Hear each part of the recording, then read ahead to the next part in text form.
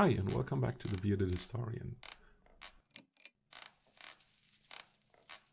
Contrary to widespread belief, World War I truly deserves to be called a world war, and the trench warfare of the Western Front, while certainly being one of the most depicted topics, wasn't by any means the only theater of interest in this global conflict.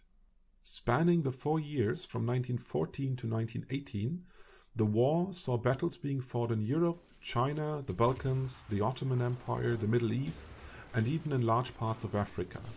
After all, many European nations have had wide-reaching colonial ambitions in the centuries leading up to the war, and unsurprisingly so, many of these overseas territories soon found themselves drawn into the expanding conflict.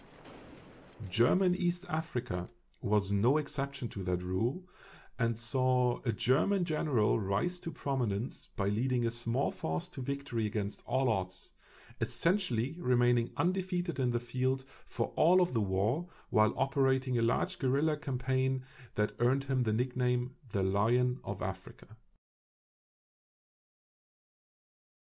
Paul Emil von Lettow-Vorbeck was an experienced member of the German General Staff, having seen combat in China and Namibia before being promoted to lieutenant colonel and assigned command over the German colonial forces, the so-called Schutztruppe, in the region of German East Africa, which is modern-day Tanzania mostly.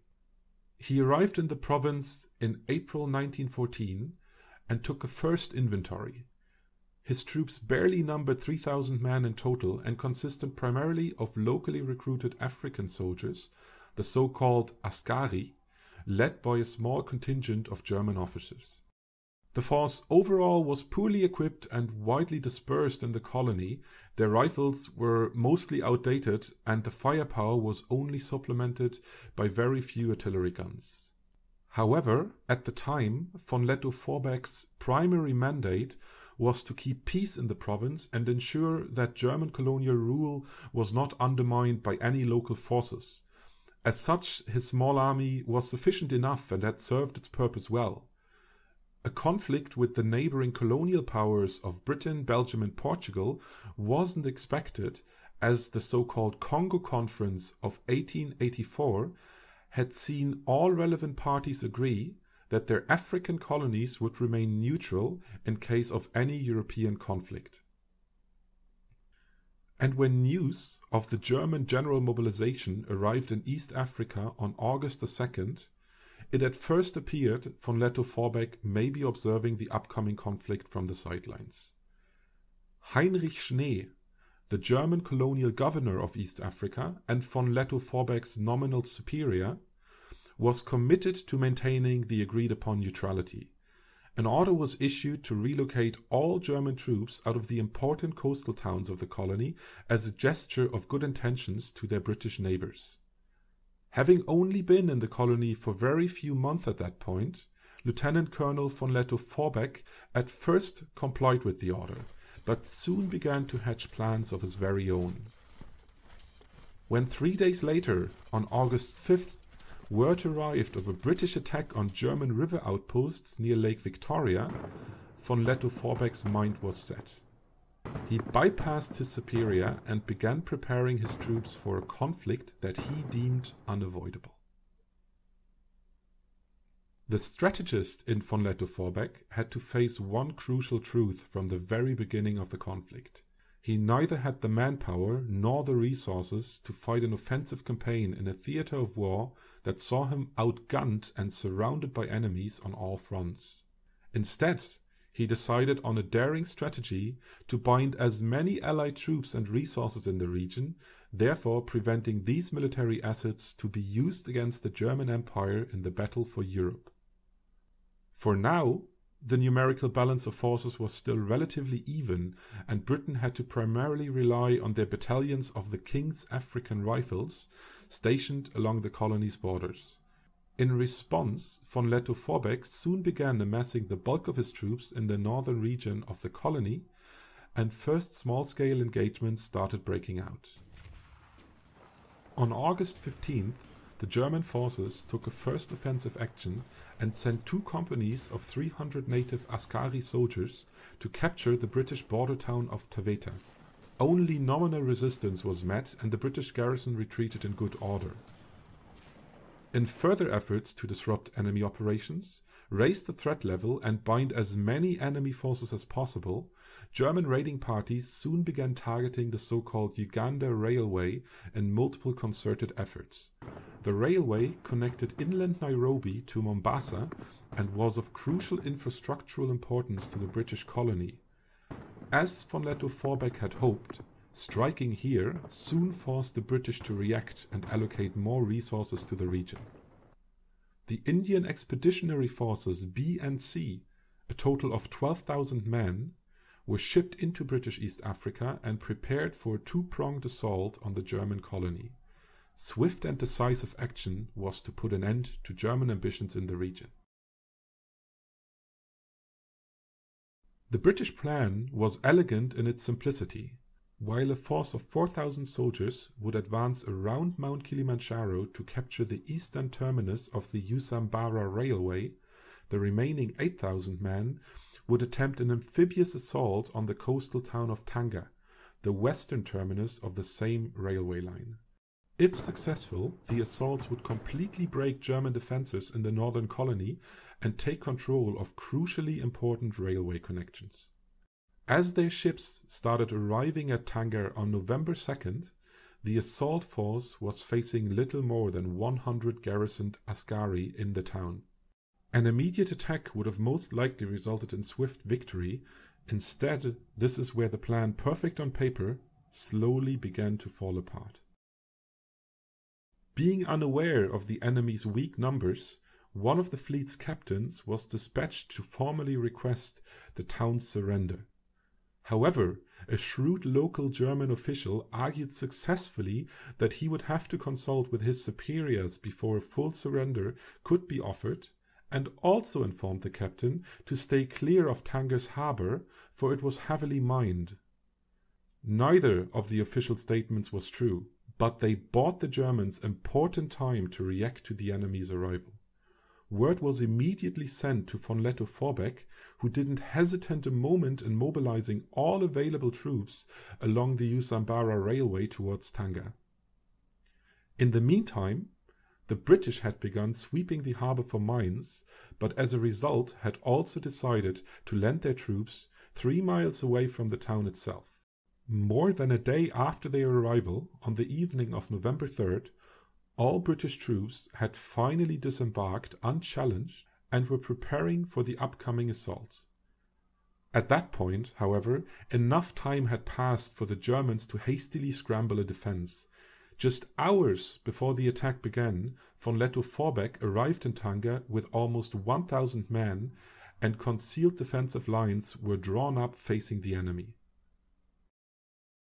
At noon on November 4th, the assault began. 8,000 British troops were facing little more than 1,100 German defenders.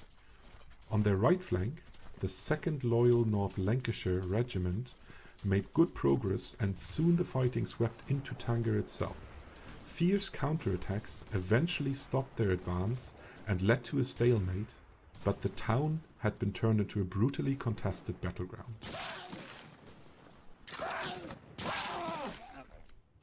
On the left flank, however, events took a different turn.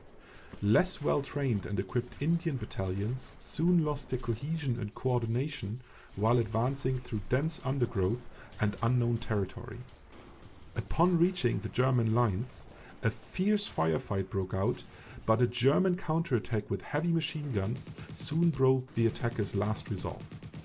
The ensuing chaos saw the whole left flank rout under heavy casualties, and shortly thereafter the right flank had to follow suit if not to be surrounded by enemy forces completely. The battle had been lost decisively, and if it weren't for a miscommunication amongst the German officers, many more casualties would have most likely been inflicted in the following hours of chaotic retreat. Instead, the German troops disengaged and started to consolidate behind their own front line. Under the white flag of truce, the dead and wounded were cared for and retrieved on the next day. The British had suffered heavy casualties, with some estimates being as high as 800 dead, while the Germans had only lost about 70 of their men. The British commander ordered a general withdrawal, leaving a victorious Paul von Lettow-Vorbeck to contemplate the consequences of his first major engagement with the enemy. Flawed intelligence reports and a strong German defensive position had also seen the Expeditionary Force C fail their objectives in the battle for Mount Kilimanjaro. Outnumbered 4-1, the German troops held their line and caused the British offensive plans to fail altogether.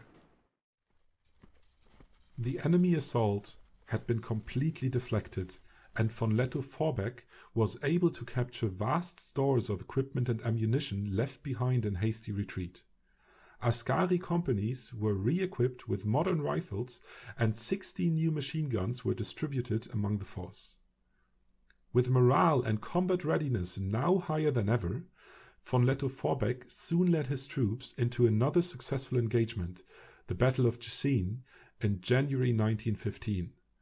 The engagement resulted in another swift German victory, but in light of the losses, also helped von Lettow-Vorbeck realize that an open confrontation wasn't a feasible long-term approach to achieve his strategic objectives. Instead, he redirected his efforts towards a revitalized guerrilla campaign by picking up concentrated raiding operations against the Uganda Railway again. For the British, the November offensive had been nothing short of a full disaster. In consequence, the decision was taken to assemble a large fighting force of South African troops in British East Africa to end this conflict once and for all. But these troop movements would take time and gave von Lettow-Vorbeck precious breathing room to build up his own forces and continue his incursions into the neighboring enemy colony. 1915 passed without any major engagements, while both sides continued amassing troops. Though this time, the British and their allies took great care to fully bring their numerical superiority to bear. Approximately 100,000 men, a mixture of South African, British and African troops, combined with their Belgian and Portuguese allies, were facing a mere 14,000 men on the German side. Beginning in March 1916, the British-led offensive simultaneously moved into German East Africa from almost all surrounding territories and quickly gained ground. Von Lettow-Vorbeck knew from the very start that a direct confrontation such as in Tanga was no longer an option. In fact, he had prepared for this scenario for a while now and moved to concentrate all his efforts on conducting a very mobile guerrilla warfare with hit-and-run style attacks on the large enemy contingents. Split in multiple smaller columns, his troops aimed to outmaneuver the invading forces and hinder their advance wherever a favorable opportunity presented itself. And while the fighting certainly affected the enemy's progress somewhat, it was primarily disease and unfamiliarity with the territory that took the greatest toll on the Allied troops. Regardless of all efforts though, von Lettow-Vorbeck continuously had to retreat southwards and eventually saw first losses as some of his columns got defeated in battle or surrounded and captured. Nevertheless, he continued to fight on and faced the enemy in one last pivotal battle at Mahiva. While ultimately gaining victory again, it was a very costly one for the newly promoted General Major. Manpower and supplies were running extremely low, and von Lettow-Vorbeck had no other choice than to continue his retreat. The British were following them very closely, and yet he and his men managed to evade capture time and time again. Though regardless of how elusive they were, room to outmaneuver the enemy was shrinking with every passing day, and in November 1917, von Lettow-Vorbeck decided in a bold move to take his remaining force of just 1,900 men into enemy territory itself. Leaving behind all wounded soldiers and unnecessary equipment, von Lettow-Vorbeck had led his troops into Portuguese Mozambique and continued their fight against an unprepared and ill-trained colonial defense force. By capturing and raiding supply depots, his remaining men managed to keep going, but shortages in essential supplies and ammunition had become a constant companion. With the British always hard on their heels, the game of cat and mouse continued as von Lettow-Vorbeck marched his column into Rhodesia, which he suspected to be free of British troops. In the remoteness of this province, his force could possibly find some much-needed respite. Here, however, pillaging through Rhodesia and long cut off from effective communications with German Central Command, the General Major received a message on November 13, 1918. 2 days after the events had unfolded in Europe, he was informed about the armistice that would soon end World War I. A ceasefire was agreed, and just 2 weeks later, on November 25th, the General Major Paul Emil von Lettow-Vorbeck formally surrendered to the British. With just 1,300 men remaining, the struggle had finally come to an end. He had avoided capture and defeat until the very end and would go down in history as the only German commander to ever successfully invade British imperial soil during World War I. His achievements were respected, if not praised, by historians and observers on both sides of the war. But were they worth it? Did von Lettow-Vorbeck actually achieve what he had originally set out to do? His activities had forced the Allies to deploy some 250,000 soldiers to the region throughout the 4 years of fighting and invest considerable amounts of money and war material that could have otherwise gone to other fronts. Yet his success was only a partial one. Material and monetary investments aside, he had failed to divert additional manpower from Europe after 1916, as the Allied forces primarily relied on African and other colonial troops. Casualties were also limited on both sides, as the fighting took place on a much smaller scale than in most of the other conflict zones. Estimates give British total losses at 10,000 soldiers for the whole conflict in East Africa. In comparison, the first day of the Battle of the Somme alone cost 20,000 British soldiers their The true tragedy, as is so many times in war, was the impact this conflict had on the local civilian population. Though we lack detailed records, through direct and indirect consequences of the war, the loss of civilian life in the region is estimated to be anywhere between 300 and 700,000. The African population had paid the price for a war instigated by the European colonial rulers. Going back to our opening statement, I can only repeat myself. World War I was a truly global conflict, and I hope this video helped to explore how one of the lesser known theaters of conflict fit into this bigger picture. As always, I invite you to leave your thoughts and comments below, and hope to be back with another video in the near future. And don't forget to subscribe if you like what you saw. I'll put a direct link on the screen in just a split second.